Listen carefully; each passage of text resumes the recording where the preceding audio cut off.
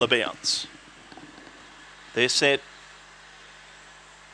Racing, winning the start, Fiery Universe away fast undeniably from the centre, getting the ride over Booming Zulus to second. Texas Blaze third ahead of Aston Amora and Lariva on a forward, much deeper out trouble there. Undeniably got into trouble. Lariva copped the backwash and Texas Blaze took the running from Zambora Andy, then Booming Zulus. Aston Amora running onto the outside into the straight. Texas Blaze in front of Zambora Andy who cut the corner. Zambora Andy along the fence landed the bunny from Texas Blaze. Aston Amora, then Fiery Universe, Maximum Joan.